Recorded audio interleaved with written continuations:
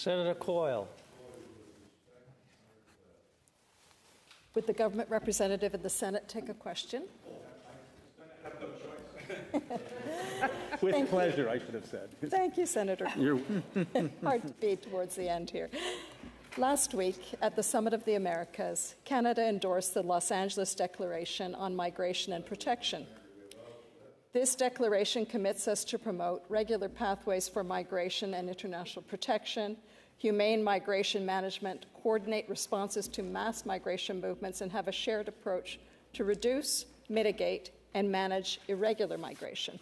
This declaration also includes a Canadian promise to welcome an additional 4,000 migrants from the region by 2028, as well as a pre-existing plan to bring in 50,000 more agricultural workers from Mexico, Guatemala, and the Caribbean. Senator Gould, we know that most people migrate for economic, security, and family reasons.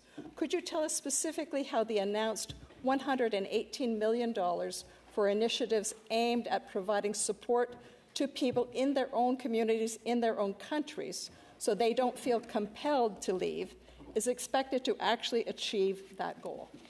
Senator Gould. Thank you for the question, Senator. I do not have an answer at this time. It's complicated why people choose to leave their home countries, and I don't have the details of those initiatives, much less the specific answer, but I'll make inquiries with the government and report back in a timely fashion. Senator Coyle, supplementary. Thank you, Mr. Speaker, and thank you, Senator Gould. I look forward to that response because it's very important if we're making an investment for a particular reason, which is to help people stay where they are, to know that the investment is actually going to be an appropriate one to achieve that end. My supplementary question is, for the 50,000 agricultural workers from the region that Canada plans to welcome, could you tell us about any planned pathways which would allow them to apply for permanent residency if they so choose? Senator Gould.